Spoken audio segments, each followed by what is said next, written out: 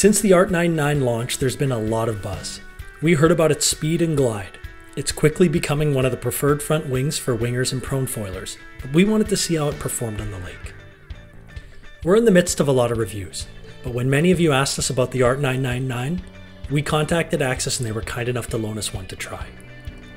The 999 fits the Black Series fuselage lineup, which is a thinner fuselage head, allowing for thinner, lower drag front wings. At 1,000 square centimeters, this wing is roughly half the area of other wings we reviewed, so we expected some differences, and right away, we noticed the speed. If you don't have enough area, you have to go faster, so we did. We came out of the water faster, and we had to surf at a higher speed to maintain lift. We weren't quite able to surf the second wake for 10 seconds, but we were close. With the wing being so small, I wasn't able to bungee launch it or dock start it, so we took a page out of the Prone Surfer playbook and had a tow-in session for the tests we usually perform in our 30-meter course. The pumping speed of this wing was unreal. This wing moved fast. The glide was equally impressive. We completely cleared the 30-meter test course. I've never done that before. This was definitely a function of the high max pumping speed and the low drag. With such a small area and thin wing profile, you can just travel so much faster. At high speeds, this wing felt locked in. This has to be one of the reasons the 999 has been a hit with wingers. We had to move fast through the carving course at a speed much higher than normal, and I just wasn't able to maintain the speed to do it.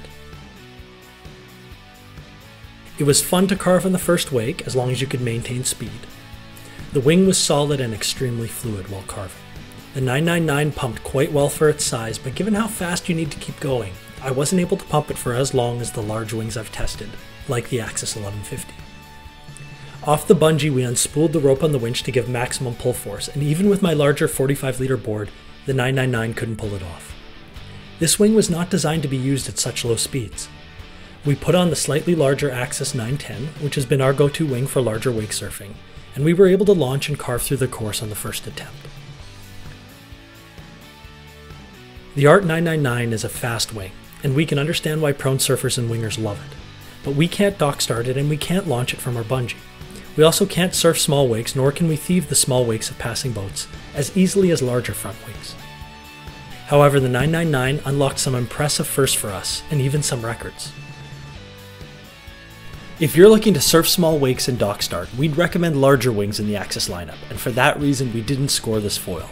But if you're lighter, or simply looking to fly fast and enjoy some fluid carving on bigger wakes, this is a great addition to the Axis lineup.